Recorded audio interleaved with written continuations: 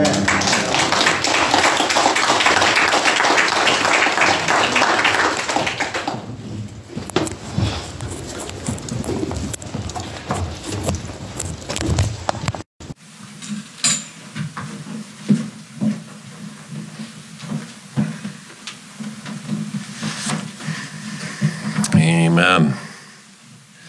I don't know about you, but I'm thankful to the Lord and who He is and what He does, and thankful that we have a good God. Aren't you glad for a good God? Amen. Isn't He good all the time, no matter what we're going through and what we're dealing with? And sometimes we go through life, and life seems hard, doesn't it? And it seems like you're just barely hanging in there, and that's what I'm going to be preaching about here today. And so turn your Bibles, if you would, to the book of Ezra, chapter number 9.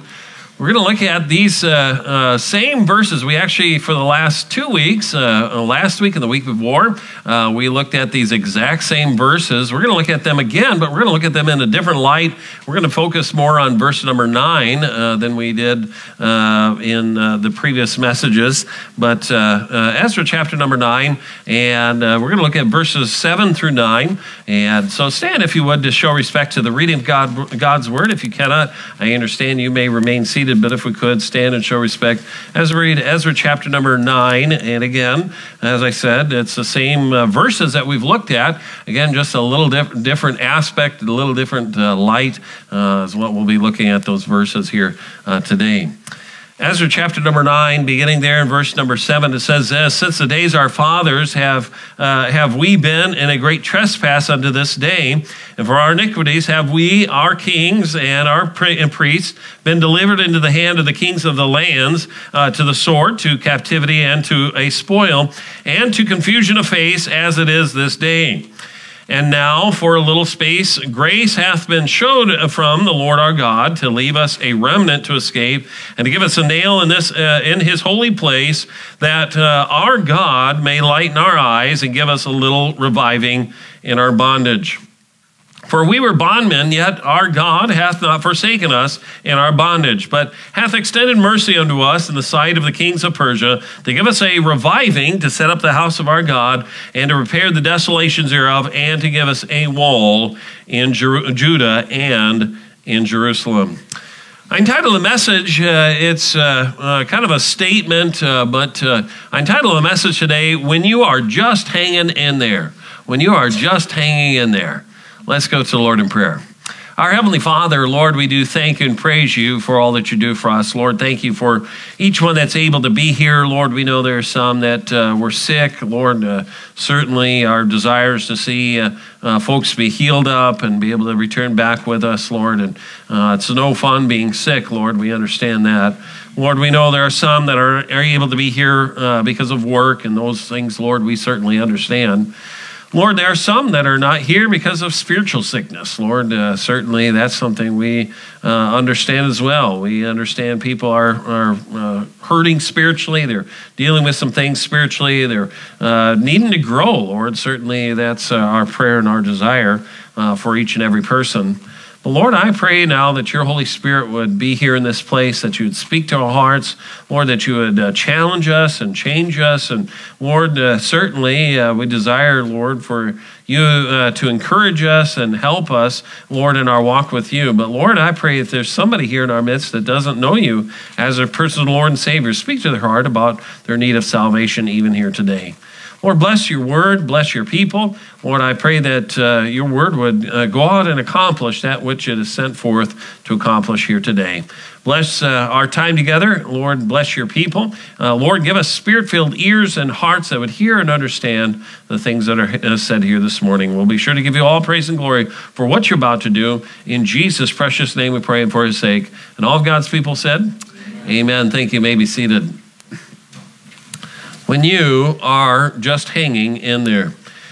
You know, life sometimes seems unfair and feels as though it is overwhelming. Amen. You know, sometimes we, I think Brother Sella was talking about this a little bit as far as the joy of our salvation. Sometimes we have things happen to us, and we ask God, why? Why would you allow this? Why do we have to go through this? Why are we having these financial problems? Why is it we have this familia or family problem? Whatever it may be, sometimes we go through things like that. And we think, well, sister so-and-so or brother so-and-so, they don't have these problems that I have, and why do I have to have these problems? By the way, your problems are not unique. Now, they are unique in the sense of it's you, amen, and it's unique in the sense that it's a problem happening just to you, but to think that you are the only one that's ever dealt with that problem, that's unfair to God, because the Bible tells us there's nothing new under the sun, amen? There's no new thing under the sun. We know that things have happened. Now, again, it's a different name, different face, different problem, and different family and all those different things, but it does happen to everybody.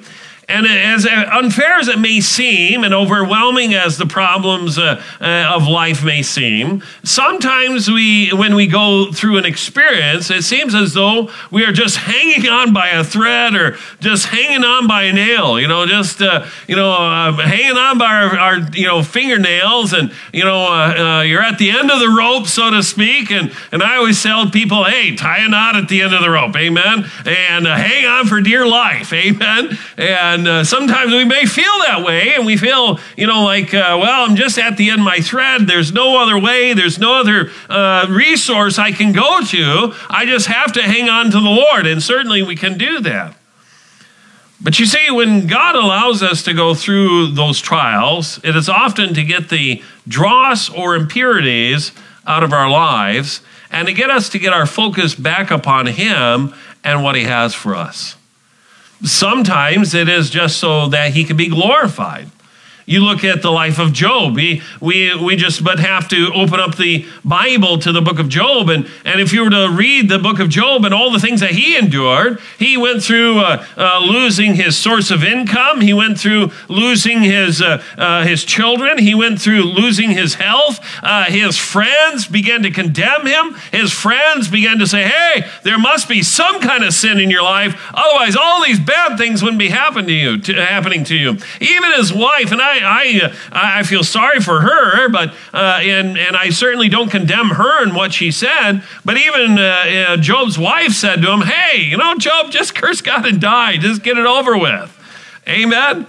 Such a loving wife, but I understand kind of her dilemma, because she had lost 10 of her children. I've lost 4, and it was devastating to our family, my wife and I, just losing 4. I can't imagine losing 10 all at once, all in the same day. I can't imagine that. But God desires for Him to be glorified and for us to get our focus upon Him. And though we feel or think that we are at the end of our resources, we must never forget that God is ultimately in control. And there are some things that we can learn when we are just hanging in there. Today I've got just 6 things that hopefully will be a help and encouragement to each of you. First of all, number 1, know this: God won't abandon you. God won't abandon you. I'm glad we sang that song, "Great is Thy Faithfulness." God is faithful, amen? He's faithful no matter what we go through. Look back in our text there in verse number 9. He says, "For we were bondmen, yet our God hath not forsaken us in our bondage." Yet our God hath not forsaken us in our bondage. I'm so glad that God took care of the children of Israel, even when they were in bondage, even when they were in Babylon. Remember, they were there because of their own sin. They were there because of their own making, of their own doing. That's the reason why they were there. Amen. However, God never once said, all right, that's it, I'm turning my back on you. I don't want to take care of you. No, God took care of them the entire time. He never forsook them. I'm glad we have verses. Keep your finger there in Ezra. We'll come back to here in just a moment. But I'm glad we have verses like in Hebrews. Turn with me to the book of Hebrews and chapter number 13. Hebrews chapter number 13. Certainly, there are some things that we can learn from the entire book of Hebrews, but I want you to notice in this particular verse that we're going to be looking at, verse number 5, it's still true today. Hebrews chapter number 13, verse number 5 says, "Let your conversation be without covetousness, and be content with such things as ye have. For he hath said, I will" what? "Never leave thee, nor" what? "Nor forsake thee." You know, I'm so glad we have a promise in God's word that tells us, God, by the way, that's God telling us, "I'll never leave you and I'll never forsake you." Aren't you glad for that? Sometimes as I said, we may feel like we're alone, and we may feel overwhelmed, and God, by the way, God may bring you to the backside of the desert so that you may get rid of your excess baggage that maybe has been slowing you down spiritually, and so that you can get your focus upon Him. But I'm so glad to know that God doesn't forsake us. Too many people think that God has forgotten them and left them there to waste away. It wasn't like God all of a sudden said, "Hey, I'm going to put you in this trial," and say, oh my goodness, where did I put this person? Amen. You ever done that? You set something down, and you're like, "Oh man, where did I put this?" And you're searching around, and you're like, "Oh, my stars, I know I put it here somewhere," and you have it in your pocket the whole time. Amen. And you're like, "Oh, there it is. I knew I had them." Amen. I've done the same thing, but God isn't like that. He's not like, where did I put that person? I thought I put him in some kind of a trial, but I can't remember which one it was. Amen? I'm glad God knows exactly where we're at. He knows exactly what we're dealing with. And God is trying to sanctify you and I, His people. He's trying to make us a cleaner people for Him. You see, even in the wilderness, we mentioned about the children of Israel being in the wilderness. Even in the wilderness, God never forsook them. God took care of them. Remember they said, "Oh, we're thirsty." Remember they get out in first they get to the Red Sea, and they're like, "Oh, you brought us out here to die." God says, "All right, don't worry about it. I got this." He makes a way for them to go across the Red Sea. Isn't that amazing? Amen. Just a miracle of that alone just blows my mind. Dry ground. They didn't have to worry. I've often thought of wondering, this is Pastor Hallett doctrine. I have no proof of this, but I often think that the children probably would walk along and see the fish. "Hey, Dad, look at it. Hey, boy, son, we're leaving." "No, Dad, there's a fish there." Amen. Can you imagine that? I've often thought the different things that they saw as they're crossing the Red Sea. Amen. They get across on dry ground. God took care of them. Then they get into the wilderness and they said, oh, we're thirsty. God says, "All right, I got this." Amen. God never forsook them. Yes, they were disobedient. Yes, they were in the wilderness because of their unbelief and because of their disobedience. Amen. But God never forsook them. When they were hungry, what did God do? "Oh, you big babies, you got to go get some food yourselves." No, He didn't do that. Matter of fact, He said, "Hey, I'll give you manna. All you have to do is gather it." Can you imagine going out every single day and gathering the food for that day? Amen. Boy, that'd be pretty nice, wouldn't it? You wouldn't have to, the grocery bill would be just nil. Amen. It'd be nothing. Nowadays, you buy 2 items and you spend $100. You're like, what in the world, But you and I realize that God took care of them. By the way, they even got to the point where they said, "Oh, we don't want manna, we want meat." Amen. There were men that were, I guarantee you that was the men that was crying for the meat. That wasn't the ladies. That was the men. "Oh, we need meat. Oh, steak." God said, "All right, I'll give you something close to steak." Amen. Quail. Amen. He gave them so much quail, they even got to the point where like, "Oh, this is too much." But you see, God never forsook them. And listen carefully. That is the lesson that we can learn here from the book of Ezra. Even though they were in this situation because of their own doing, God had not forsaken them in their bondage. God won't abandon you. Number one, we see God won't abandon you. Number two is something else we see. We see God's application of mercy. When you're just hanging in there, we see God's application of mercy. Look back at our text there, Ezra chapter number 9. And notice again verse number 9. It says there, it says, "But God hath extended mercy unto us, but God hath extended mercy unto us. You know, I'm so glad that God was merciful to the children of Israel. Amen. He didn't just all of a sudden say, all right, that's it, you're done. I'm going to wipe you off the face of the earth. Matter of fact, there was one time he did that. And even Moses said, hold on, Lord, hold on. These people that we're saving, amen. There are a few times Moses is like, yeah, kill them, Lord, just kill them, amen. But not that time. He's like, whoa, hold on, Lord, don't kill them, amen. I'm so glad that God is a merciful God.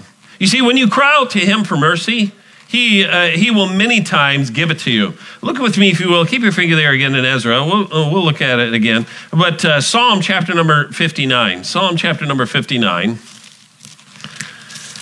And in Psalm chapter number 59, I want you to notice with me there verse number 16. Psalm chapter number 59 and verse number 16. This particular psalm is a psalm of David. And he, of course, is writing about God's mercy. And even in verse number, actually it's mentioned a couple times in this particular passage. I think it's verse number 10. It says, the God of my mercy shall prevent me. God shall let me see my desire upon mine enemies.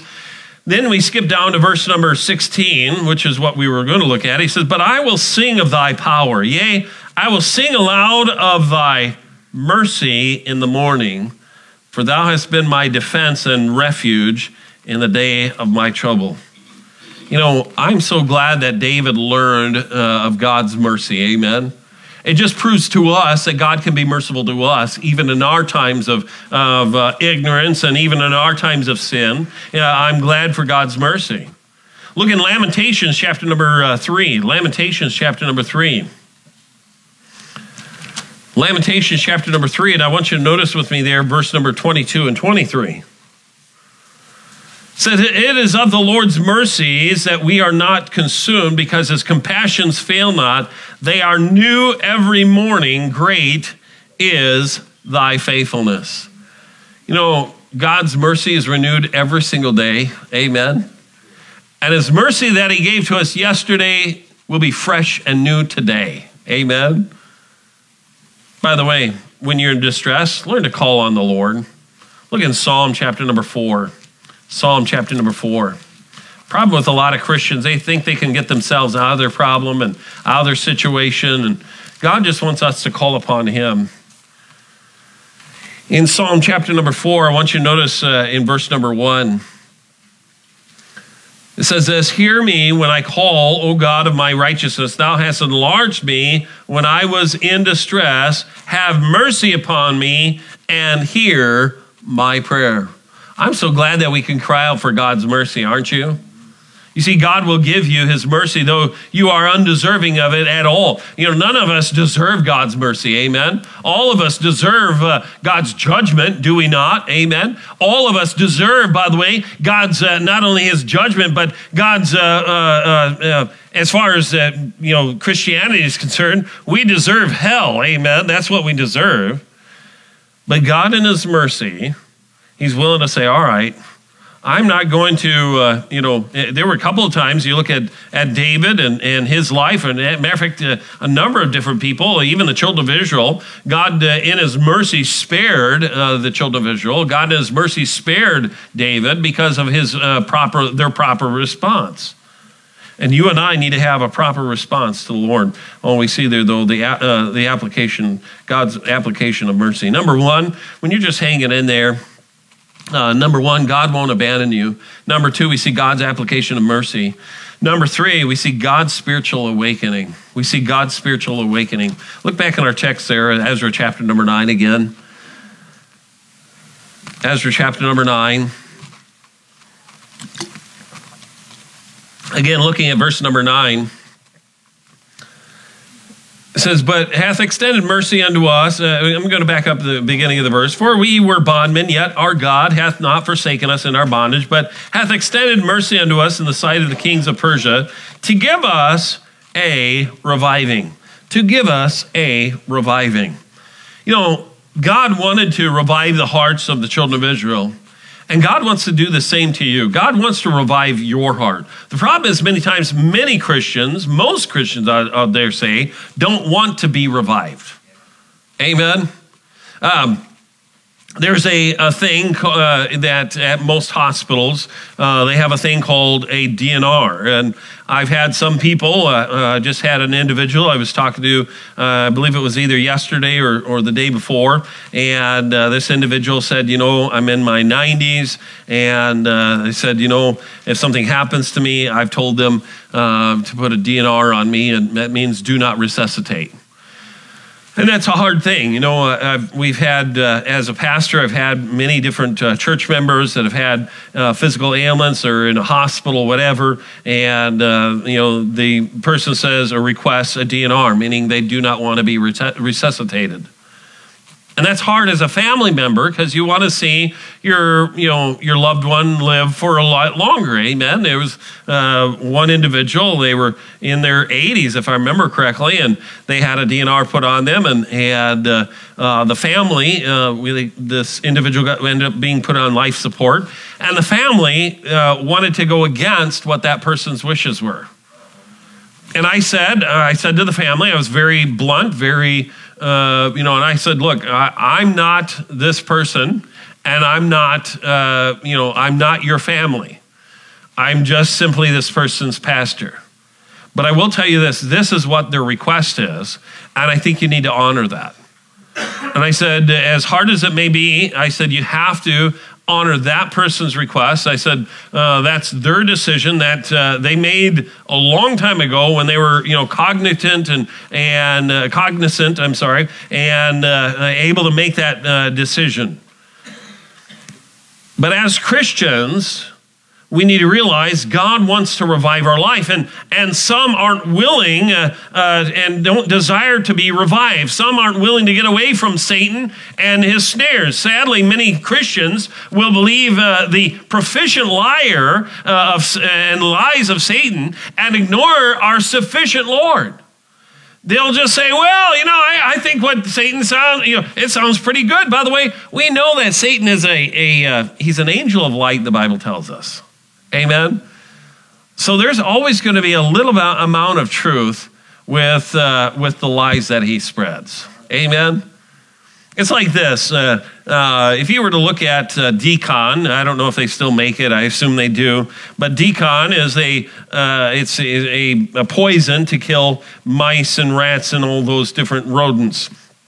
And the thing about it, if you were to look at the instructions or the ingredients of Decon, it used to say, and I don't know if it still says this, but it used to say 99.0%, and then it would say whatever. And, or usually, I think it was said 99.9% is what it said. And then it would say 0.1% arsenic. I don't know if it still does that, say that, or if they still use that, but that's what it used to say. That 0.1% of arsenic, everything else, 99.9% of it is good.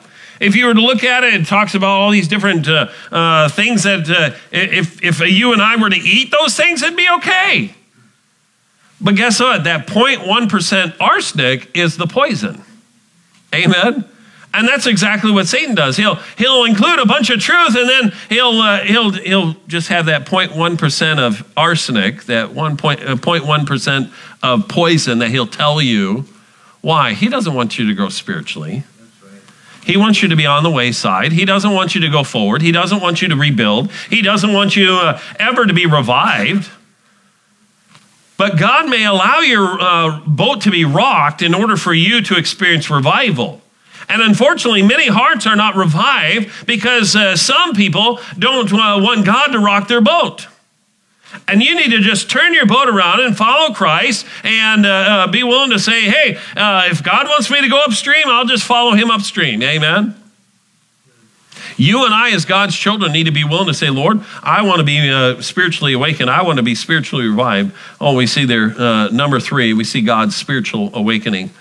Number 1, as far as when you are just hanging in there, number 1, God won't abandon you. Number 2, we see God's application of mercy. Number 3, we see God's spiritual awakening. Number 4, we see God's arrangement. We see God's arrangement. Look back in our text there. And notice again what he says. He says, for we were bondmen, yet our God hath not forsaken us in our bondage, but hath extended mercy unto us in the sight of the king of Persia to give us a reviving, to set up the house of our God. To set up the house of our God. You know, God had given instructions, clear instructions on how to set things up and set things in order. And we're not going to go there for the sake of time. But if you were to look at the book of Leviticus, that is talking about the Levites. They were to have certain things. But even in the book of Exodus and Leviticus deals with a lot of the different things, what they were supposed to wear, how they were supposed to behave themselves when they were in the temple, how they were supposed to make sure certain things were a certain way and all that. Boy, I'm glad, by the way, we don't have to do that. Amen. Aren't you glad for that? But we need to realize that God many times will do a work. And God, when he does a work, he'll add to the church in times of trouble. You know, when people are just hanging in there by a nail, they tend to turn to God. I've watched people, that I thought, well, all right. I just kind of thought, well, this person's done. And I've had people call me and said, Pastor, I need your help. I mean, I've had people that, last time I had talked with them, they're like, I hate you. I don't ever want to see you again. And yet when trouble comes, who do they turn to? Pastor Hallett, I need your help. Okay. All right. Hey, I love you. Hey, I'm praying for you. Hey, I want to see God's best for you. Amen.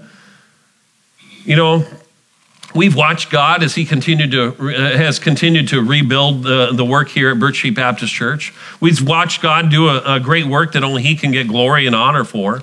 Turn with me real quick to Ephesians chapter number 4. Ephesians chapter number 4. Ephesians chapter number 4. And look with me, if you will, at verse number 16. Ephesians chapter number 4 and verse number 16. It says, from whom the whole body fitly joined together, compacted by that which every joint supplieth, according to the effectual working in the measure of every part, maketh increase of the body unto the edifying of itself in love. We need to realize God has brought all of us here. I'm amazed at the motley crew of people that we have here at Birch Street Baptist Church. Amen. We have folks that have white-collar jobs. We have people that have blue-collar jobs. We have people that are business owners. We have people that, have experience in various, vast many different jobs and things like that. And God has brought us all here together, knitted us together. Amen. Are we a perfect people? No. We're an imperfect church, led by an imperfect pastor. Amen. But it's amazing how God has perfectly fit us together and brought us together. And, it's amazing how the different stories of how God brought many people here. Amen. It's encouraging. It's just to watch what God is doing and how God is working. And we have to be willing to say, okay, Lord, I'm going to let you do that work that only you can do. Look with me, if you will, at 1 Corinthians chapter number 12. 1 Corinthians chapter number 12. 1 Corinthians chapter number 12, and look with me, if you will, at verse number 12.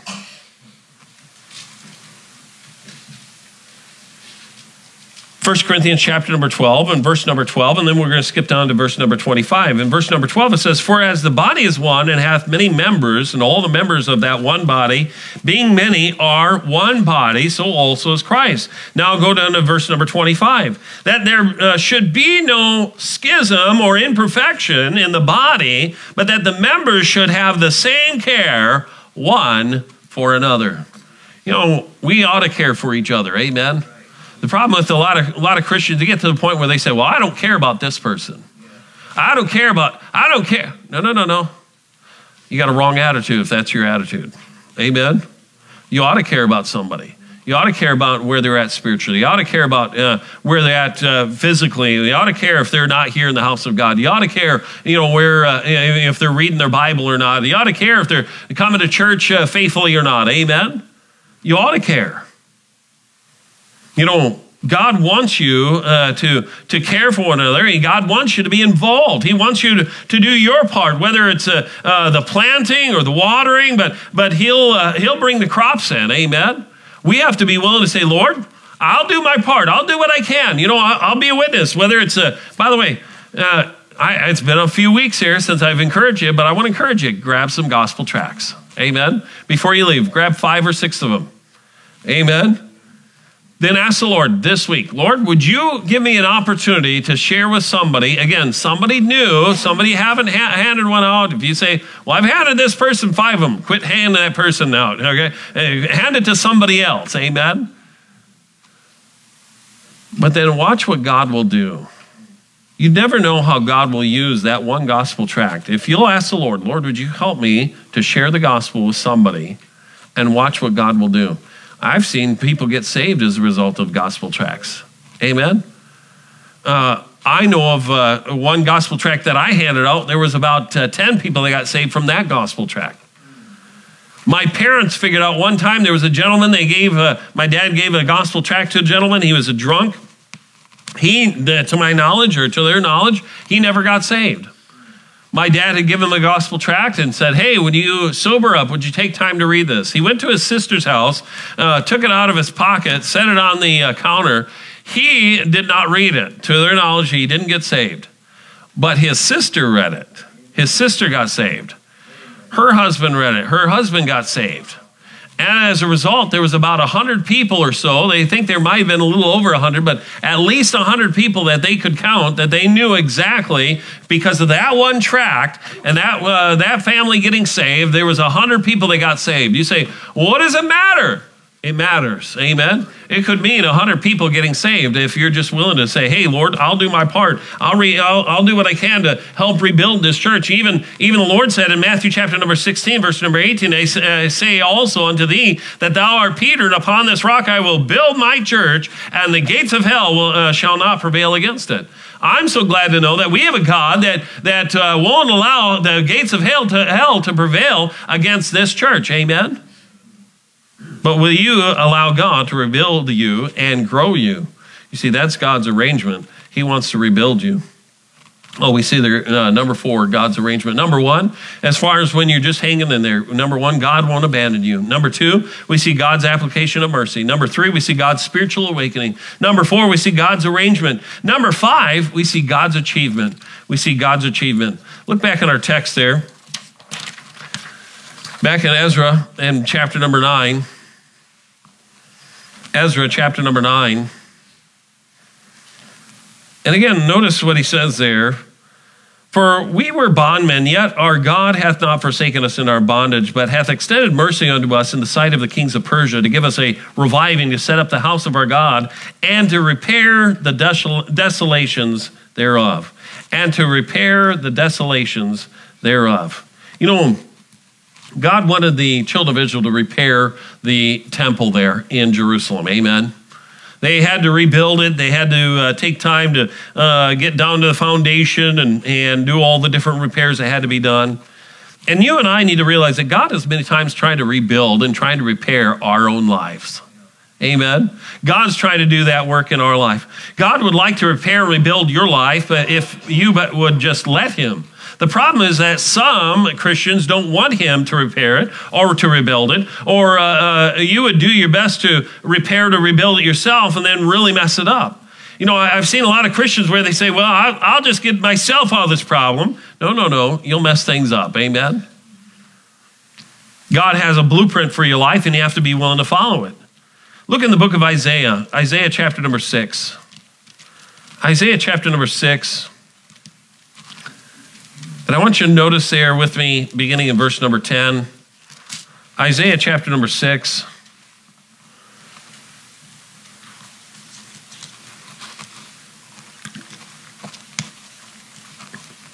Of course, if you were to look at this chapter, it's about Isaiah. And how he sees the Lord, and he says, hey, here am I, send me. And then you come to verse number 10, actually in verse number 9, and he said, go and tell this people, hear ye indeed, but understand not, and see indeed, but perceive not. Make the heart of this people fat, and make their ears heavy, and shut their eyes, lest they see with their eyes, and hear with the ears, and understand with their heart, and convert and be healed. Then said I, Lord, how long? And he answered, until the cities be wasted without inhabitant, and the houses without man, and the land be utterly desolate. He said, hey, you do this until there's nobody else left. Amen? And you and I need to be willing to say, Lord, would you do a repair in my life, Lord, until you decide to take me home? Amen? You see, God wants to repair the problems in your life. He wants to rebuild the broken down areas in your life. He wants to take the problems that make life bumpy and make it smoother. We know that from the book of Isaiah in chapter number 61. Turn there with me if you would. Isaiah chapter number 61. We're almost done. Isaiah chapter number 61. And notice there verse number 1, and then we'll skip down to verse number 4. The Spirit of the Lord God is upon me, because the Lord hath anointed me to preach good tidings unto the meek, and he hath sent me to bind up the brokenhearted, to proclaim liberty to the captives, and the opening of the prison to them that are bound. Then all the way down to verse number 4, and they shall build the old waste, and they shall raise up the former desolations, and they shall repair the waste cities, the desolations of many generations. You know, you and I need to be willing to say, Lord, would you do that work in my life? Lord, would you help me to help others, reach others, Lord, that they can have their lives rebuilt by you? You see, God can take all your problems and make them work together for good. We know that from Romans chapter number 8, verse 28. Amen? You see, God can take Humpty Dumpty and put all the pieces of your life back together again. You may say, well, my life is shattered. That's all right. Bring it to the Lord. God can take all those different pieces and bring them together. And, you know, there have been times where I thought, oh, man, Lord, there's no way this life is ever going to be put back together. And then you have to wait sometimes on the Lord. Amen? Sometimes you have to be patient. God's timing is not our timing. You know, as I said, we live in an instant world, and we think, well, you know, everything has to be instantly put back together. Look with me, if you will, at Psalm chapter number 27. Psalm chapter number 27. And in Psalm chapter number 27, I want you to notice with me there, verse number 14. Notice what he says there. Psalm chapter number 27, verse number 14. It says, wait on the Lord. Be of good courage, and he shall strengthen thine heart. Wait, I say, on the Lord. You know, sometimes we don't want to wait, do we? We want everything to be instant. You know, just the other day I had, we had some breakfast sandwiches. They're a croissant sandwich, and we had some, and I told my wife, I said, hey, I got a hankering for that, and so she said, okay, I'll make one real quick, and so she made it, and just a couple of minutes, however long it's in the microwave, and boom, it's hot and melty and good and tasty and all that. And there's a new, I call it noodles. My kids call it, I think my wife calls it soup, and I don't know what my kids call it. They just call it good, amen. We came across these noodles. We were at Family Dollar, and we found out that they actually, or Dollar Tree, and we found out they sell it at Woodman's a lot cheaper even than Dollar Tree. And if you like spicy noodles, I'm just going to give a free, I don't even know what it's called. It's wasabi or something, or I don't remember what it's called. But anyways, it's some kind of a noodle that is hot. And we're talking about spicy hot. I like spicy things. Amen. And it only takes, I think it's about 4 minutes. You put some water in, it goes up to a certain level where, you know, if you put a little less water, then there'll be no water in there. If you put a little more water, it'll be more like soup and all that if you want it that way. But it is spicy and it is good. Amen. I had it for supper last night. 4 minutes and I had my supper. Amen. But you know what? God doesn't work that way. God isn't going to do something in 4 minutes. Now, he may, Amen? He certainly can. But sometimes we have to say, Lord, would you do the rebuilding? By the way, the rebuilding of our life, it's not going to just take 4 minutes. Amen? You messed it up. It took you a lot longer than 4 minutes to mess it up. Amen? It's going to take you a lot longer to put all the pieces back together. But listen carefully. There's still hope. God can still bring those pieces back together. Let me ask you this. What has God done in your life? Will you wait on the Lord and allow him to achieve something great in and through you? Oh, we see there God's achievement. Number one, when you're just hanging in there. Number one, God won't abandon you. Number two, we see God's application of mercy. Number three, we see God's spiritual awakening. Number four, we see God's arrangement. Number five, we see God's achievement. And lastly, number six, we see God's access. We see God's access. Look back at our text there, Ezra, chapter number 9. Ezra, chapter number 9. Notice with me quickly there again in verse number 9. It says, but we were bondmen, yet our God hath not forsaken us in our bondage, but hath extended mercy unto us in the sight of the kings of Persia, to give us a reviving, to set up the house of our God, and to repair the desolations thereof, and to give us a wall in Judah and in Jerusalem.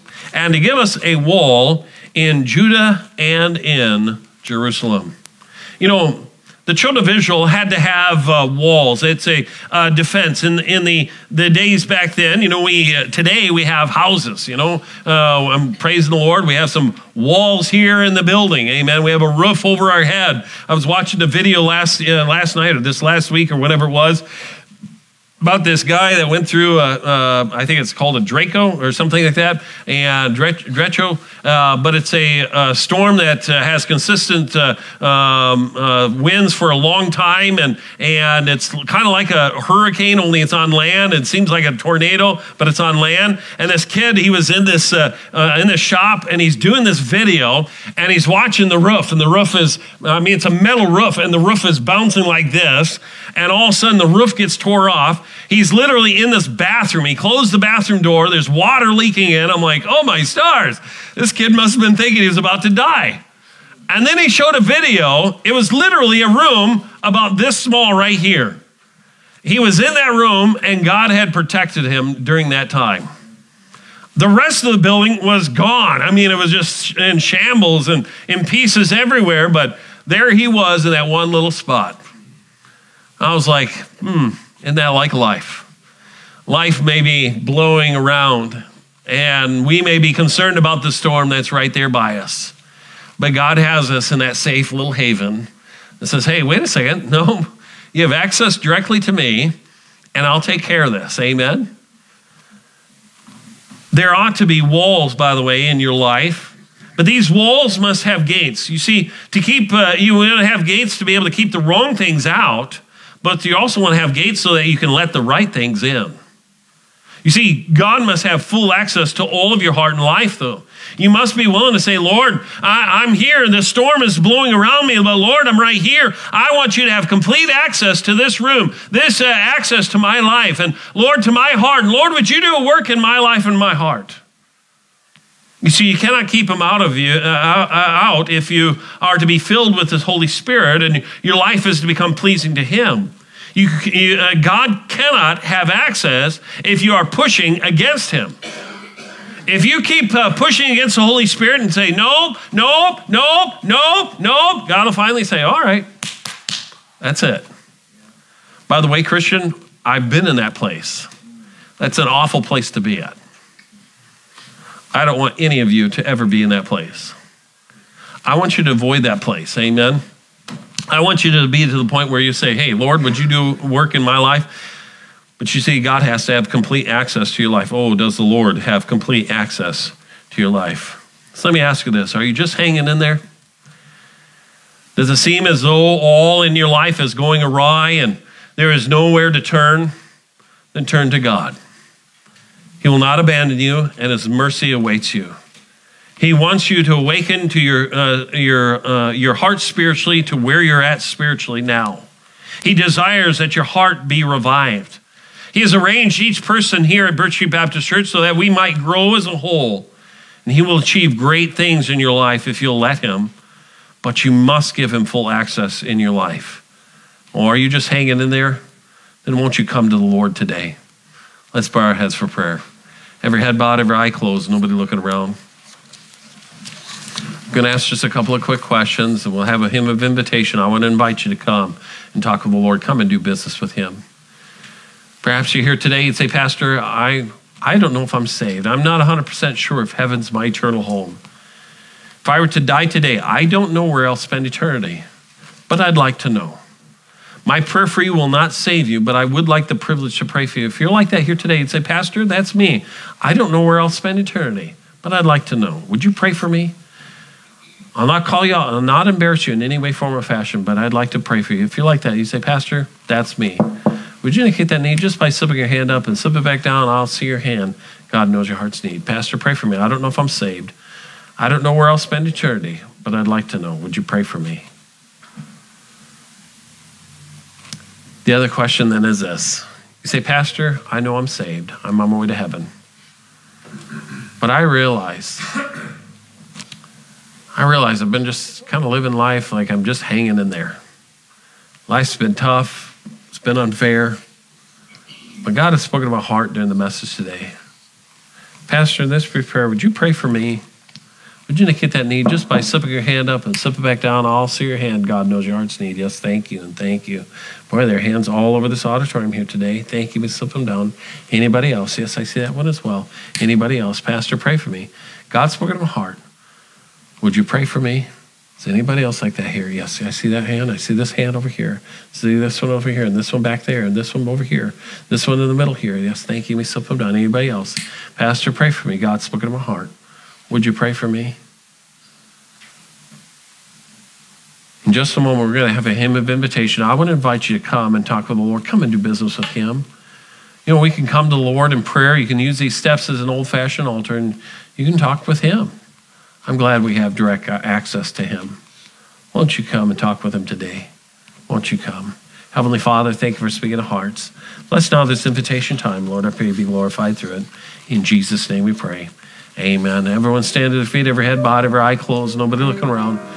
If God's spoken to your heart, I want to encourage you to come.